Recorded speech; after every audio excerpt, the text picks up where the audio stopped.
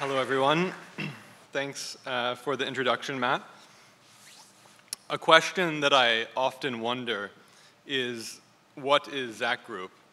There have been many references and models that have kind of influenced us in terms of how we established ourselves as a studio. And that kind of first reference I discovered as a teenager growing up in Southern California. Growing up to Swiss and American parents, we had family friends that had also emigrated to California. And one of those families was an older couple that had a house that was very kind of unlike ours. It was a kind of glass and wooden box.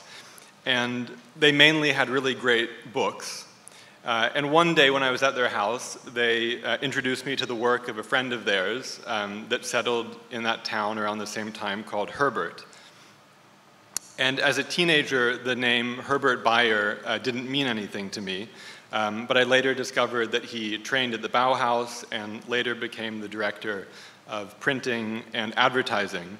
And his work was really fascinating to me because it manages to kind of meld graphic design, architecture, and art in ways that I kind of hadn't seen before and didn't know was possible. The expansiveness of that practice was kind of influential to how we kind of set up Zak Group. So tonight I'll try to give a few kind of quick answers to the question of what is Zak Group. First of all, Zak Group is an office. We call ourselves an office because anything can happen in an office. We're not a graphic design studio or an agency or a consultancy, but rather an office where work is done and value is created. So the office is a physical space where we work with people that we see as guiding the trajectory of contemporary culture, but it's also a place where a group of people can come together to work. And we really believe that kind of good design is the result of a group of people working together, and that can be even greater than the individuals that compose it. What that means physically is that the office is a space with shelves, a desk, a good coffee machine, but it's also a network space for collaboration. Zak Group is also an idea.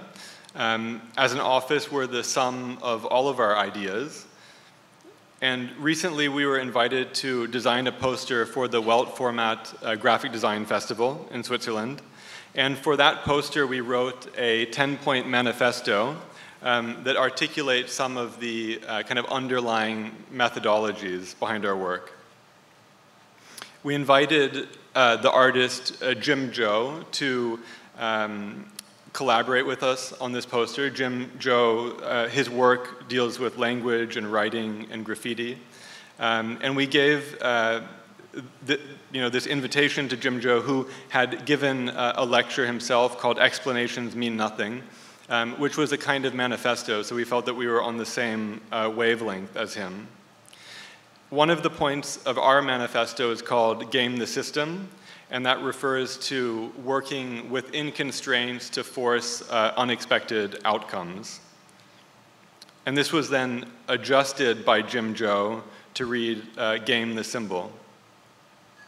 So Jim used Tipex to kind of erase some of our letters and create new rules by adding drawn letters and generate new meanings. And so this really, to me, also kind of sums up the work of a graphic designer, which is to work with other people's words and images and to create new meaning. Zak Group is also a platform. As a design office, we see ourselves as a platform that exists to create opportunities where they might not exist. And this can really take many different forms, and we see it as kind of our responsibility to initiate them. One of the things that we recognize is that our industry needs to expand opportunities for communities that are currently underrepresented in our industry. And in partnership with Central St. Martin's, we launched a scholarship called the Future Forward Scholarship to improve access to design education. Future Forward provides full maintenance and support for a BA Graphic Design Communication student for the 3-year period of their degree. And we're super excited to have awarded the first recipient this year, and we hope to continue the scholarship next year. So if anyone here runs a studio, you support our agenda, please get in touch. Zak Group is also a t-shirt. We're also the things that we make and wear.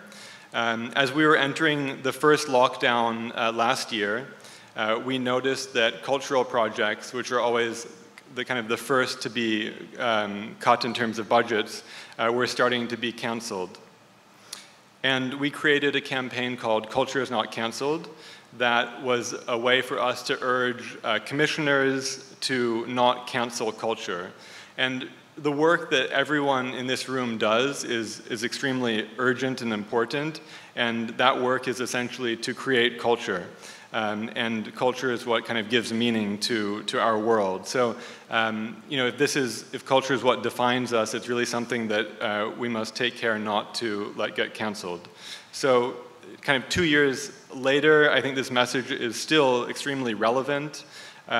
We recently released an edition of t-shirts for Culture is Not Canceled that support pioneering cultural institutions. So the first run was done with Chisenhale Gallery, which is just down the road from where we are tonight. So purchases of this t-shirt support, I think, one of London's most interesting and important emerging contemporary art centers. Zak Group is also an art school. Earlier this year, NTS Radio reached out to us to invite us to create a guest episode that we called Zak Group Art School. And as a studio, we work with writers that make architecture, architects that make art, and artists that make music. So we were interested in the idea to create a radio show of artists that make music. So we included a few different artists that we have worked with and that we know personally, such as Anna Imhoff. This is her record, Faust.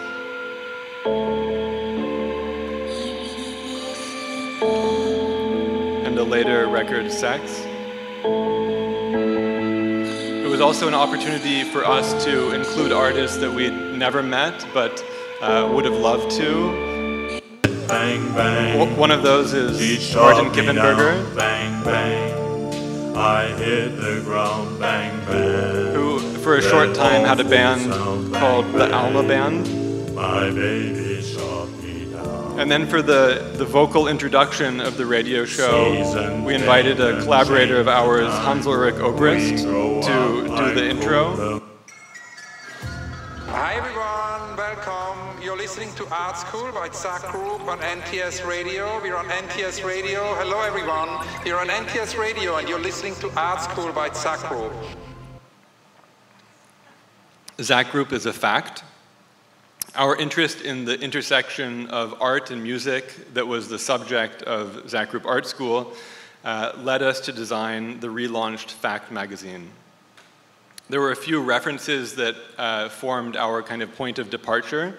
One of those was EAT, which is Experiments in Art and Technology, which was a kind of late 1960s kind of nonprofit that married engineering and art.